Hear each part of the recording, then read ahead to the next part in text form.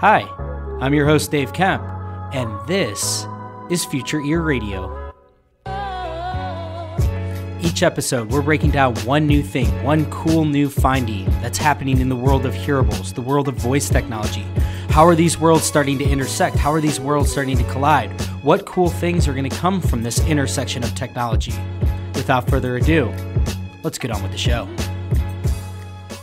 All right, I'm joined here by Katherine Prescott today. Katherine, say hello and introduce to the audience a little bit about who you are, what you do. Hi, Dave. First of all, thank you so much for having me. I am very excited to be here with you today. I'm Katherine Prescott. I'm the founder and editor of Voice Brew. Voice Brew is a daily email newsletter that helps people get the most out of Alexa. We started in January, and we're now over 30,000 email subscribers. We also publish comprehensive guides on our website covering all of the key Alexa features, from routines to smart homes to the best Alexa games to topics like privacy. And our mission is really to help people get the most out of Alexa. We all know that millions of people have access to Alexa, but the vast majority of those people are barely at the tip of the iceberg when it comes to what they're getting out of Alexa. And I really want to help change that with Voice Brew. Totally. Well, awesome. Thank you for coming on. I mean, folks that are Future Ear fans will know this is actually my first guest ever. So, of course, I had to go out, get somebody awesome like Katherine. So, really excited to have you on today. And the reason I'm bringing Katherine on is because there was a Canalys report that came out really highlighting the smart speaker shipments from Q3. And there were a couple of takeaways from this report. But the one that I really wanted to talk to you about is this whole idea of the explosive growth around smart displays, and really the emergence of multimodal. So for the listeners, can you kind of walk through some of the key findings from this report? Definitely. So just to level set, the headline here for this report is that close to 30 million smart speakers shipped globally in Q3. And Amazon had about 37% share of those shipments, which was kind of surprisingly about 2.5 times Alibaba, which came in second. Remember, this is global. But even more surprisingly, 3 times Google's share of Q3 shipments. So those are kind of the first headlines. But, you know, as Dave mentioned, and what I found most exciting about this report and our topic today is the role that smart displays played in these big numbers. So for the first time, smart displays were greater than 20% of quarterly smart speaker shipments. And that comes out to about 6.3 million shipped globally, smart displays shipped globally in Q3 alone. Mm-hmm. And that's a lot. About 2.2 million of those were Echo smart speakers, smart displays. Mm-hmm. And these numbers were primarily driven by the introduction of the Echo Show 5 over the summer, which we can talk a little bit about. But when I saw this come out, I was extremely excited because the Echo Show 5 was really the first affordable smart display in the Echo lineup, but really the first affordable smart display on the market. It's priced at $90, and you can often see it on sale for as little as $65. Mm-hmm. So I think it's not that surprising that this was sort of the device to drive, you know, these exciting smart display shipment statistics that we're seeing. Yeah, no, I totally agree. And I remember back when the Echo Show 5 came out, you and some other folks were really hyping this because, and I was right there with you, because it really is a change in terms of how we think about voice technology and voice first. And this idea of adding a screen, I think, really opens up the whole paradigm to a bunch of new use cases and a bunch of exciting things. And, you know, I think the Echo Show 5 in particular, you know, I think I saw in there that it contributed to 16% of Amazon's overall global shipments. So if Amazon shipped out over 10.5 million devices total, and 16% of those were the Echo Show 5 alone. We know that, at this point, roughly just under 2 million people have this device now. And again, this is a low cost. The 5 represents 5 inches. So I have one in my office right now. But I think that, it's going to be really popular in people's kitchens, people's homes. But I think before we get really into that, you made a really interesting point a little while back around how multimodal in particular kind of represents voice first. Can you speak to that? Absolutely. So just taking a step back, all of us in the voice community, we throw around the term voice first all the time. But the way that most people still really experience voice technology is voice only. You talk to Alexa with your voice, and Alexa talks back from you to you from your smart speaker.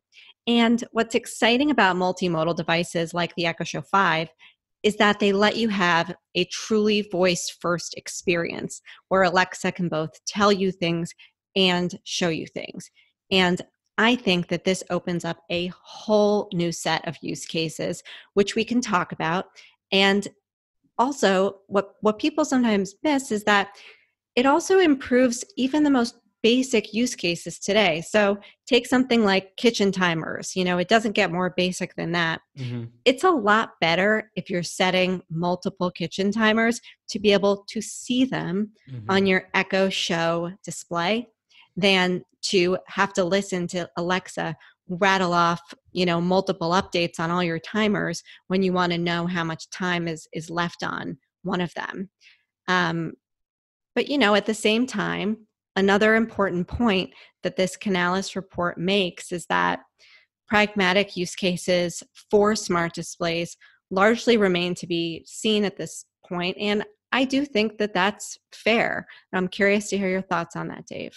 Well, I know that, we're going to kind of break this into a two-part episode, and we're going to really dive into some of what I consider to be what will be pragmatic use cases for smart displays. But I want to stick on this point for a little bit longer because you make such a good point there, which is that, you know, the smart speakers have been proliferating for a really long time. And, in terms of like relative to how long they've been out, they've really exploded in growth and in the penetration rate that they're having. And, you make such a good point though, because it really is a device that's very voice only. And I think that part of the reason we see usage as high as we do on for voice assistants on mobile devices is just like you said. It's not necessarily limited to just voice functionality, but it enables it and it adds elements to it that voice only devices don't, like a smart speaker. So having that display, I think really does, to your point, it makes it more of a voice first device where the first thing that you think of is I'm going to talk to this device, but because it's got different modalities that it can, spit that information back out to you. I think that it's sort of a nice hybrid of like a bit of a bridge to where we're going. And I think like Brett Kinsella always points this out is that smart speakers in particular are like training wheels where it helps you to get into the habit of thinking, why don't I just ask that?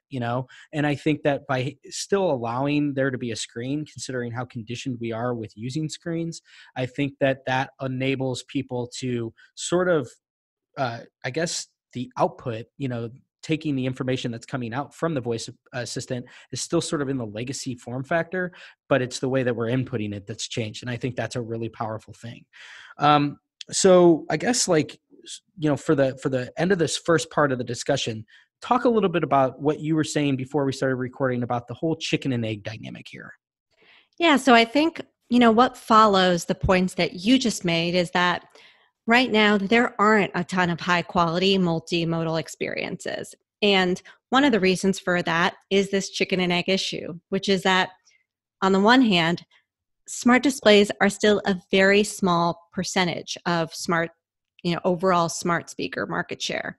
So if you're a skill creator and you're considering whether to make a hefty investment in your time and resources to optimize your skill for a smart display, you might hold off on doing that Mhm. until there are more people with smart displays who could actually experience your Echo Show optimized skill. And Amazon absolutely senses this dynamic, and they are taking steps to help close this gap.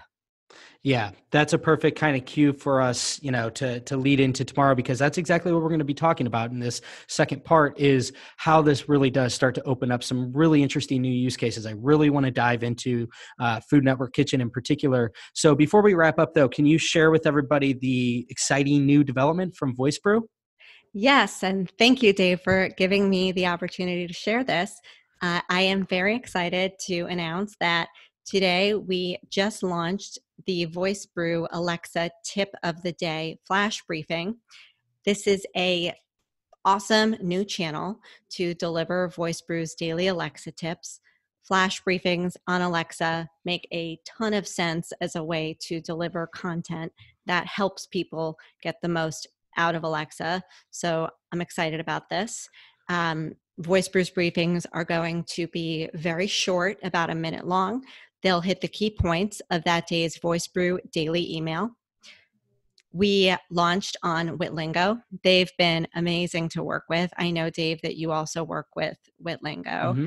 Mm-hmm. And, I've also gotten a ton of support from, various flash briefing vets in the voice community. So big thank you to a number of people for encouraging me to do this and answering all my silly questions and giving me extremely helpful, pointers in recent weeks and months.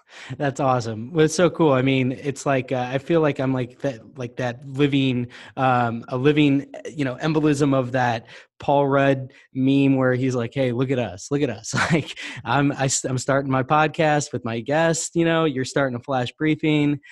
Super cool. I'm really happy for you, and I think it's an awesome idea because it's like, it's such a great way to communicate a lot of the same information that people have been using sort of traditional mediums to communicate. And so I think that will really help you to kind of continue to grow your audience. Obviously, you've already grown it well past 30,000 subscribers. So you're on your way.